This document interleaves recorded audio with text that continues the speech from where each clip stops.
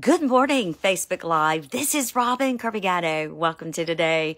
Oh my. Woo! Get ready. It is so powerful. I was just keeping myself afresh in regards to God's Firewall School, the prophets that I wrote initially in 2011 and then revised it in 2017 in book form. God's Firewall School, the Prophet, Session 2, A House of Prayer. Y'all, this is the way to end the weekend, is all I can say. Woo! Oh my goodness. It is so powerful. I cannot wait to bring to you today's preaching, which is teaching and preaching. God had me come up with that as I would teach the School of the Prophets, and all of a sudden the fire of God would come on me and it would turn into preaching. And so that's preaching. Let me just open the door. I'm already getting hot thinking about this teaching. Literally, all I can say is send this to your friends. Get the book. Oh my goodness. Hold on one second. Let me open the door.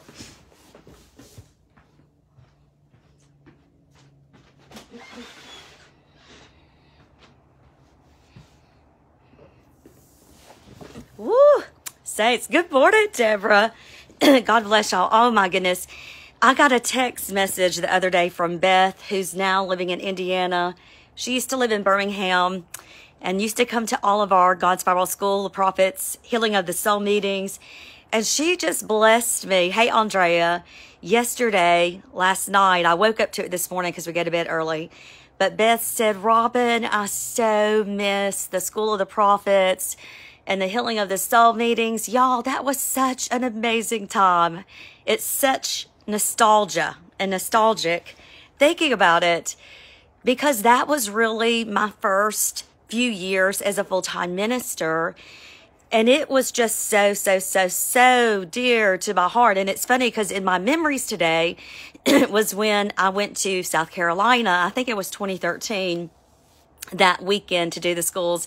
Hey, Virginia, God bless you. Thank you for joining in. Yes, Andrea, you know, sister.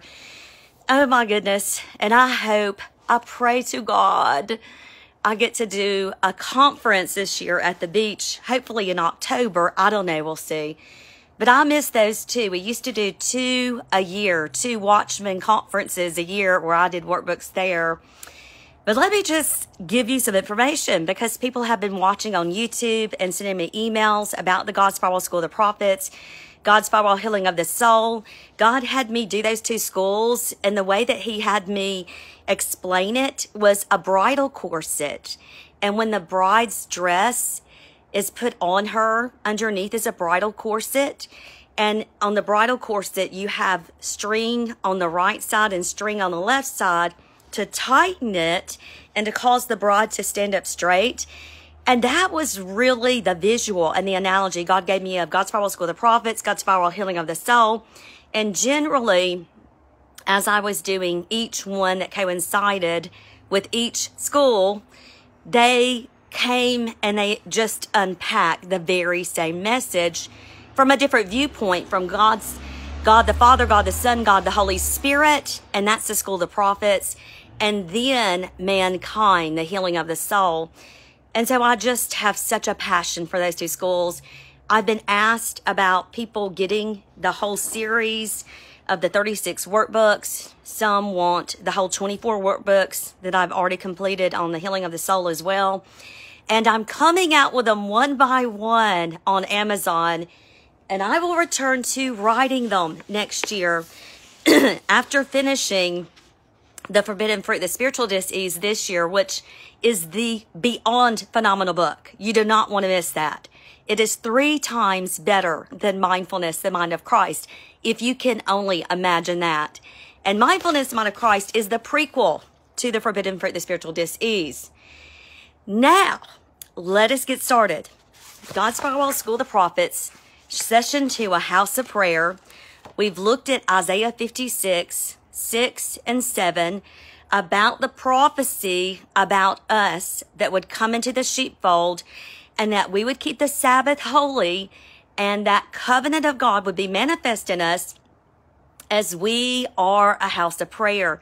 And so chapter 1 is about that particular scripture in Isaiah 56, verses 6 and 7. But we're also going to get to the presence of God in these people and about what this looks like. And I share my own individual testimony about when the fire of God comes on me when I pray. And the first time it ever came on me, I think it was about like 2005, 2004, when I was going to this prayer meeting. And oh my goodness, the testimony that is in this book is absolutely amazing. That's the door that's squeaking because I had to open it because I am so hot from getting excited about this book. And so I'm on page 13 today, and we're going to look at in relation to what happens when you enter this place of prayer and you become a sanctuary, a temple of Holy Spirit. You know, we are, as scripture says, the temple of Holy Spirit. That's what scripture says. Our bodies, Paul the Apostle says that in 1 Corinthians 6:19. And so this Isaiah 56, 6 and 7 represents our members being the temple of Holy Spirit. But we have to be free from this world, amen? Otherwise, we pray soulish prayers and not righteous prayers. And so today, the emphasis is going to be having clean hands, a pure heart, and having the righteousness of Christ Jesus, being hungry and thirsty for the righteousness of Christ Jesus in prayer, be specific, and that we're filled with that anointing, with that grace, with the presence of God, amen? And so I'm on page 13, and I'm going to introduce about the holy mountain of God. That's in Psalm 24, as well as Isaiah 64. And this mountain of God represents us ascending in prayer. And what it looks like is our spirit man is seated with Christ Jesus in heavenly places, because that is really what's going on. I kid you not. When you are just pressing into prayer, and understand, just let me preface this. If you're walking in the fivefold gifts of ministry, a lot of people call them offices. That is not what it is in Greek in Ephesians 4. Jesus distributed the fivefold gifts, and people call them offices, but you're not going to walk in those gifts in fullness until you first are an intercessor. So what does that mean? That you plow in prayer, amen? And the reason that you're plowing in prayer is because the word is plowing in your heart. And so we're going to look at Isaiah 64 today. I'm briefly going to mention Psalm 24, and we're going to look at the presence of God coming upon us, because it is though we are ascending the holy mountain of God. Our soul is, our spirit man, and literally, y'all, I kid you not. Oh, I just get so excited thinking about it. Literally, you are caught up in the spirit. And I remember especially being caught up in the spirit on one occasion, like you are just so caught up in the spirit. And I get like this when I'm in prayer. Praise God. It just gets me so excited. I cannot stop being excited thinking about it. And so, on one occasion even, as I was at the church, and it was funny because it was at the church that I was persecuted, okay? On one occasion, they were starting a prayer vigil, and one of the humble servants of the Most High God, a true man of God, and his wife, he always saw me praying, because I would pray in Sunday school, pray, and I would pray on the pew in the sanctuary, pray. I mean, just pray. That's all I would do. I didn't have leadership position. All I knew is God said, Robin, go in there and pray and keep praying. And so I just said, yes, sir, God, I'm going to pray. And so he had always noticed me being vigilant and consistent in prayer every single Sunday, Wednesday. And so he came to me, and he was over the prayer vigil, and he said, Robin, I would like to ask you and Rich, to be a part of this prayer vigil. Which watch do you want to take? And I said, I want to take the first watch. I am so excited. Oh, y'all, I was like a kid at Christmas, a kid in a candy store, a toy store. I was in all my glory, anticipating, oh my goodness, I get to pray. I cannot wait to pray.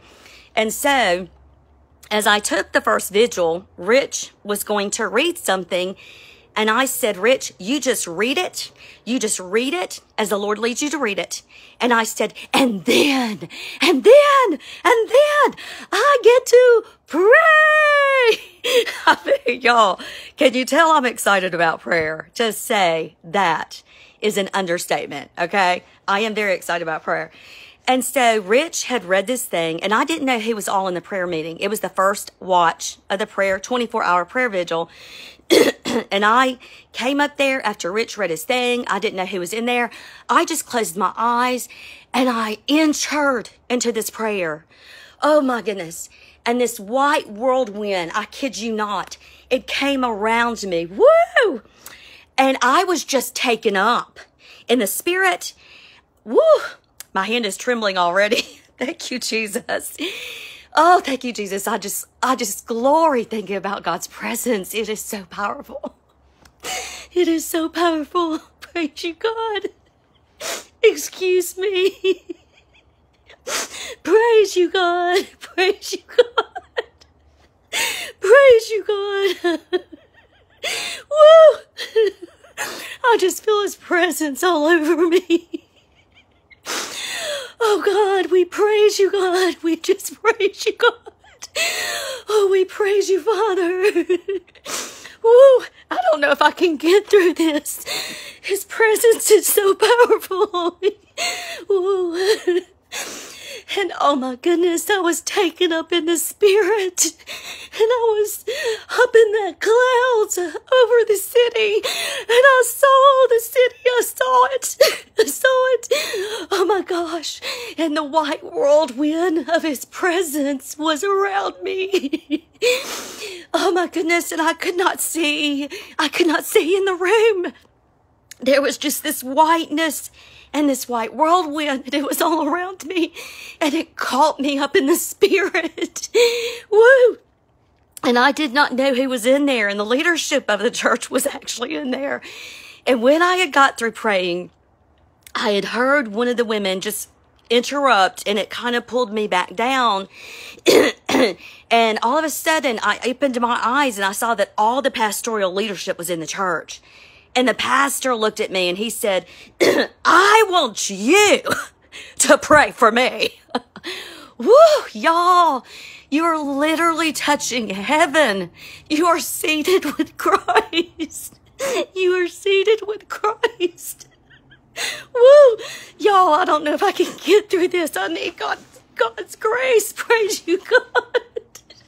Woo, woo, thank you, Jesus. Woo, thank you, Jesus. Woo, saints, I hope I can get through this. Praise God.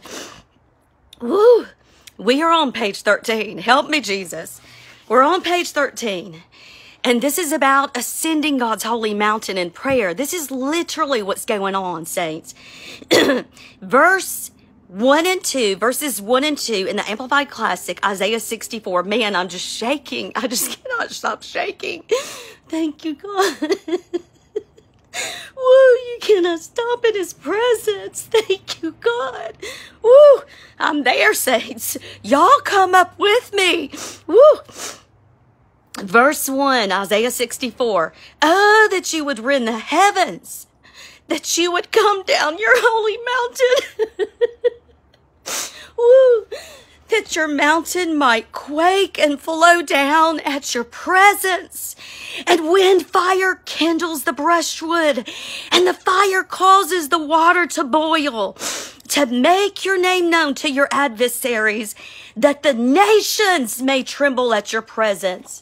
So our focus is going to be verse 1 of Isaiah 64, verse 1, Amplified Classic. Oh, that you would rend the heavens, and that you would come down, that the mountains might quake and flow down at your presence. Woo!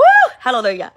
And so here, the word that we're going to look at in Hebrew is presence. And presence is panim, and it means the face, before time, beseech, countenance, favor, hallelujah, himself, honorable and showbread. And I cannot help but think about the holy place in the tabernacle. the place where the sevenfold dimension of Holy Spirit, the menorah, hallelujah, the 7 torches of fire, hallelujah, woo, Revelation 4:5, hallelujah, before the throne of God, woo, hallelujah, are 7 torches of fire. And at his throne, hallelujah, are many voices, thunderings, hallelujah, woo, hallelujah. That's where you are, saints of God. Woo, thank you, Jesus. Oh, that you would rend the heavens and that you would come down, that the mountains might quake and flow down at your presence. This word presence, panim, is the face, before time, beseech, countenance, favor, himself, honorable, showbread. And we see this variation in Genesis 32 as Jacob has declared the place where he wrestled with the angel of the Lord, the face of God, Peniel. And so this word Peniel represents God's presence. The 4 Hebrew words are Peh, Yud, Nun, and Mem. Peh is the mouth. It means to open. It means to speak. It means word. Yud is the arm it works. And it means works make deed. Nun is a fish swimming through water, life and activity. And Mem is like a 3-humped looking M. It's waves. And in the positive, it's massive and flooding.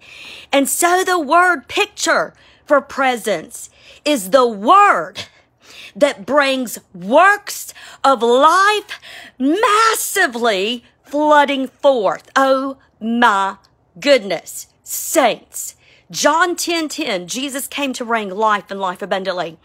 Those that press into prayer with clean hands and a pure heart, you will be just so filled massively with the works of life of God that it is just going to flow in and upon you, and it is just going to come out of your mouth. You cannot hold it back.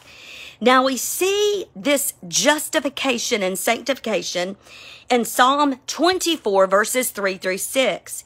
Scripture says, who shall go up into the mountain of the Lord? Or who shall stand in his holy place? Y'all, this is the holy place. Woo! Remember, I did the holy place, the altar of incense before the Holy of Holies. Y'all, chapter 1 is the holy place. And also in the holy place is the menorah and the showbread. Hallelujah. Presence also indicates showbread. And so it's the holy place. Who shall go up into the mountain of the Lord? Who shall stand in his holy place? He who has clean hands and a pure heart, who has not lifted himself up to falsehood or what is false, nor sworn deceitfully. He shall receive blessing from the Lord and righteousness of God of his salvation.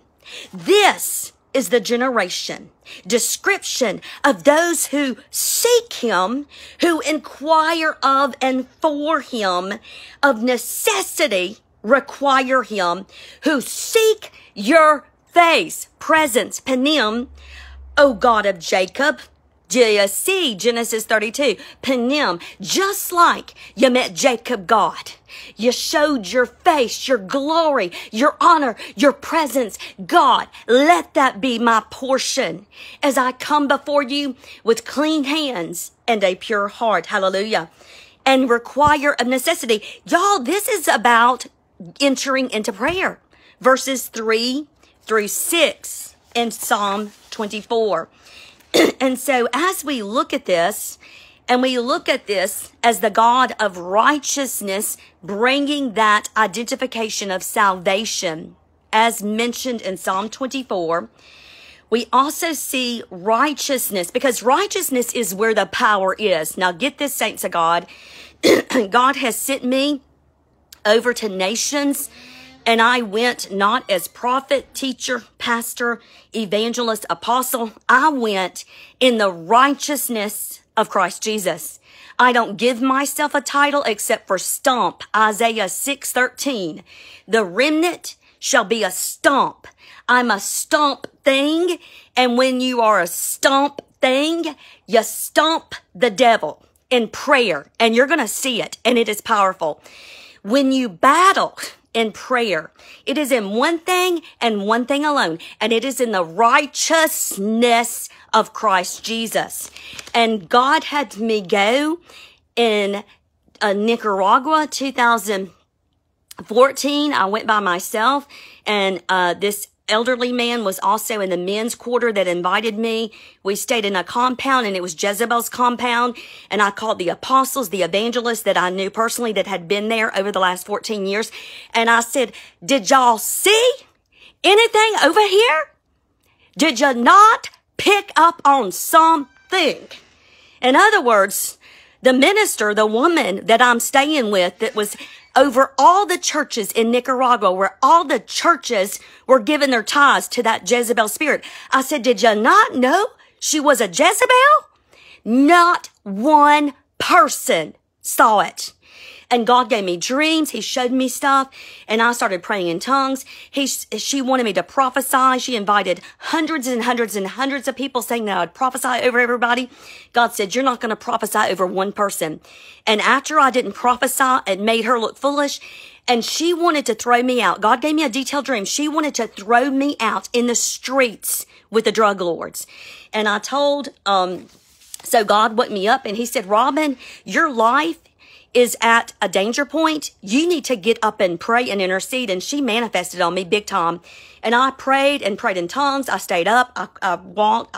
I read the Bible, and I just prayed in tongues all night. And that older American man that invited me, he said, Robin, you want to go have breakfast with him? I said, are you kidding me? Do you know who this is? This is Jezebel. I don't want anyone to know Jezebel. And I told him everything that God told me. I told him my dream. He thought I was crazy. And then the young boy they adopted, who is now 21 years old, and the American young lady, teenager, 17 years old, whom he was married to, they came to him, put notes under his door, and she also put a note under my door. And he said everything that God told me they wanted to do to him. And God warned me. And I told that man, I said, you get these kids out of this compound. You get them out. He said, Robin, I don't have the money. I said, God didn't say you had the money. God said the blood is on your hands. Get these kids out. And it was about 3 years ago that both the mother and the young lady contacted me and said they were going to put her in sex trafficking with the drug people had I not come there and gotten them out. So after I preached to all the churches in Nicaragua. When I left, Jezebel came down. It was demolished. The stronghold over the nation of Nicaragua broken. Because I was a stump. I was in the righteousness of Christ Jesus.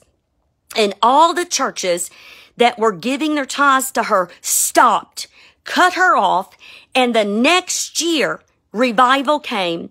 And Sherry Stedham, my dear friend, her nephew went over there that next year, worked with that same older white man. And that white man that was 70 years old was building his house onto their house. And I said, and you better get away from these people. Get away. Get your house away. Do not build. Do not work with them. Run. He did it. And the next year, Sherry Stedham's nephew went, and he was there, and revival broke out in Nicaragua. And Sherry Stedham's nephew told her, had Robin not come the year before and did what the Father told her to do, revival would have never broke out. Saints, your prayer could be what breaks through for revival in your area. But you have to stay humble. You have to know you're nothing, and that Christ is everything, and that you fade away, and all that matters is the presence of God. Woo! Hallelujah. And so this word righteousness, so you're in the righteousness of Christ Jesus. Matthew 5:6. Blessed are those that are hungry and thirsty for what? Righteousness, for what? They shall be filled. And so righteousness, Isaiah 59:17, for the Lord put on righteousness as a breastplate or coat of mail, salvation as a helmet upon his head. He put on garments of vengeance for clothing and was clad with zeal and furious divine jealousy. Do you see righteousness? That is all you need. And how do you do righteousness? How do you enter that space? Psalm 24, 3-6, clean hands, pure heart. Amen. And so the Hebrew letters for righteousness are Shin, Resh, Yud, Vav, Nun. 5, grace. Shin, teeth that looks like a W, in the positive consume. Resh, a man's face, head highest person. Yud, an arm at work, works make deed. Vav, a nail, a tent peg to add and secure. Nun, a fish swimming through water. And so the word picture for righteousness, are you ready?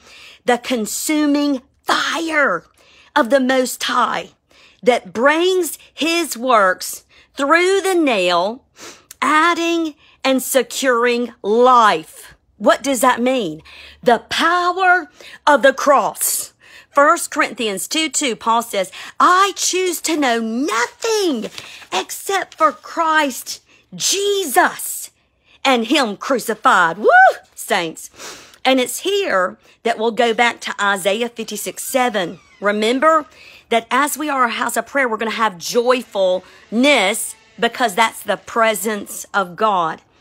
Verse 7, Isaiah 56, Amplified Classic.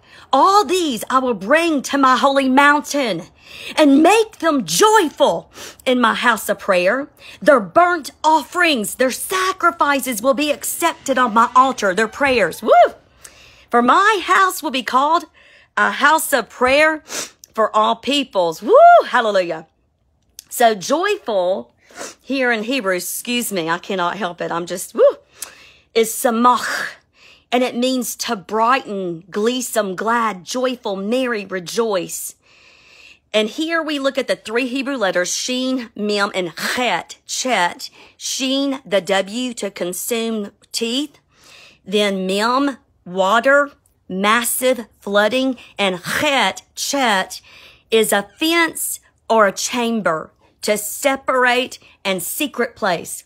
So the word picture for joyful is the consuming fire that floods us in the secret place. Woo, the heart, separating us, what?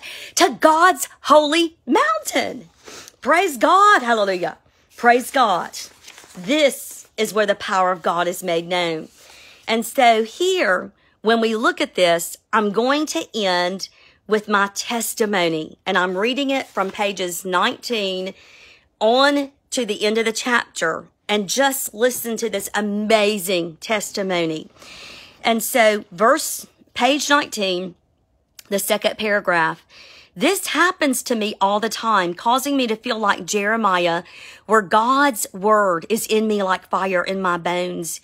When I pray many times, especially in a corporate setting or a prayer group, the trembling of God's word is in my bones. And it's like a fire blazing. I feel the consuming fire of God's word that has separated me unto his covenant.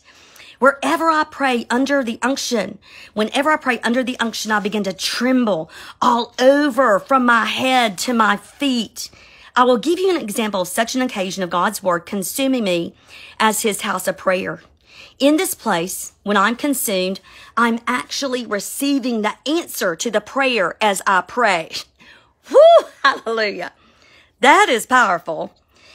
It is not I praying, but rather the Holy Spirit praying through me.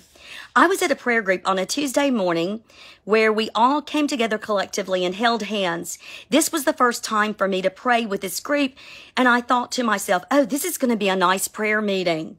I had no clue what was about to happen. It always takes me by surprise.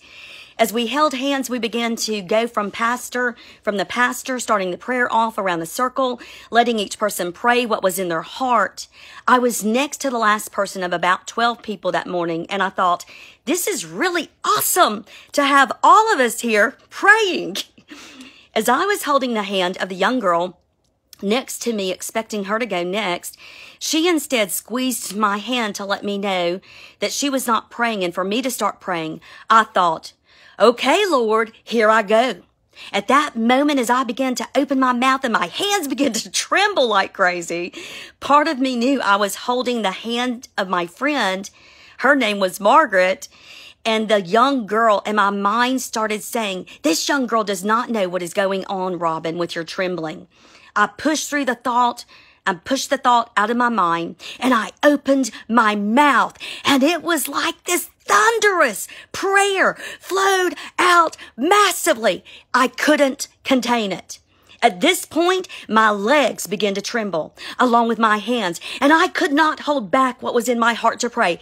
God made his covenant known in my heart while alerting me to the attacks of the enemy in that area, and it was as though I was wearing the coat of mail. The righteousness of Christ Jesus, Isaiah 59. The righteousness of Christ Jesus showed up in the battle. As I continued praying, I began to rejoice and praise God in the midst of prayer, chiming in throughout the prayer. God was praying through me. Hallelujah! Thank you, Lord. I was ascending up the holy mountain of God where I stood in my person on earth, having my spirit man lifted up in great strength in the holiness of God to wage war in righteousness. It felt as though God lifted me up and I could almost see myself praying, being an observer of what was going on and giving my whole self over to God's covenant for the revealed word of life to be made known in that area. There has been so much death and sickness in this area that God was showing up to crush the enemy's head. Once my friend standing next to me prayed the final prayer. Afterwards, a man in that group said, I want to pray like that. Woo! Hallelujah. I'm telling you, there was a holy fire of God in me praying his prayer to the heavens where I simply ascended the holy mountain as a participant, watching God pray and being his house of prayer, rejoicing that the answer had already come. The pastor of the church then said, Robin, when you prayed, there was a spirit that tried to find out what was going on. Woo! Now listen to this.